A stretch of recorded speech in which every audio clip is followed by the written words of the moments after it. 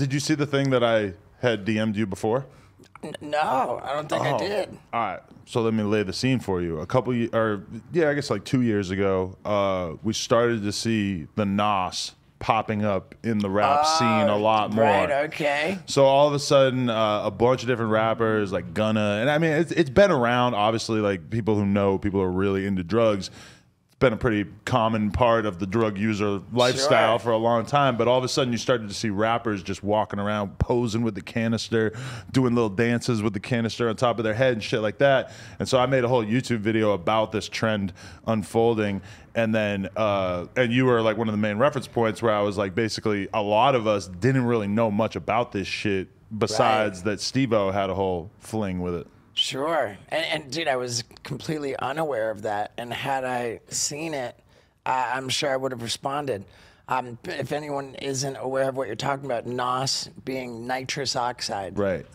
Which is used by dentists to kind of sedate people during dental procedures. Right. That's the medical grade nitrous oxide. But then they have like crappy car nitrous oxide, right, to like soup up supercars, and then they use it in Starbucks to make whipped cream. That's why it's called whippets. And this is why so many people are able to continue to get their hands on it. And it's not like they can just outlaw it because it's used in all kinds of valid forms, right? Right. You don't want to inhale the auto stuff. The automobile stuff is filled with all kinds of gnarly stuff. Really?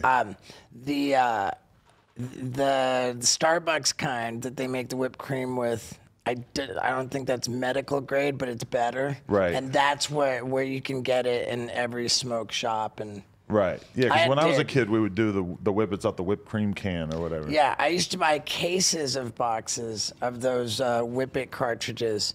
And it was a 24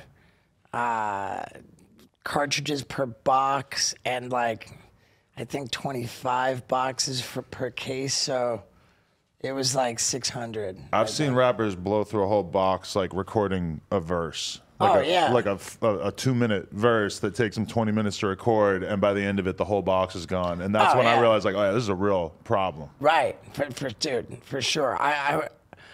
I would do my best to not even inhale air. You know, I would have like 2 of the cartridges things. So I'd fill them both up. I'd be inhaling one while I was filling the other, going back and forth, and breathe in nothing but nitrous oxide. Right. And my goal would always be to do it until I lost consciousness, which is called fishing. Right. You actually like, I guess you just starve your brain of enough oxygen that you just fall unconscious. How long were you in love with this beautiful woman?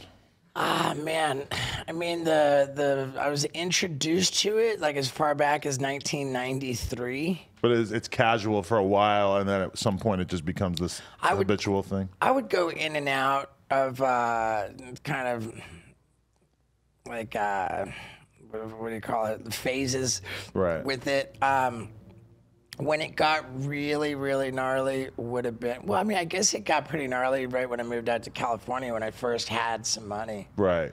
I would, it was so crazy. When I moved out here and could have gotten an apartment, but I didn't. And it became this competition between me and Chris Pontius, aka Party Boy from Jackass. You were feeding off each other? Well, we had a competition to see who could stay homeless the longest. It was just for a laugh. You're mostly staying with girls or sleeping on friends' couches and shit? That was the idea. The goal was to just find a different girl to stay with every single night. Right. And never get an apartment. Now they call it being hobosexual. I like that. It's like a real term. Dude, that's a great term. I think.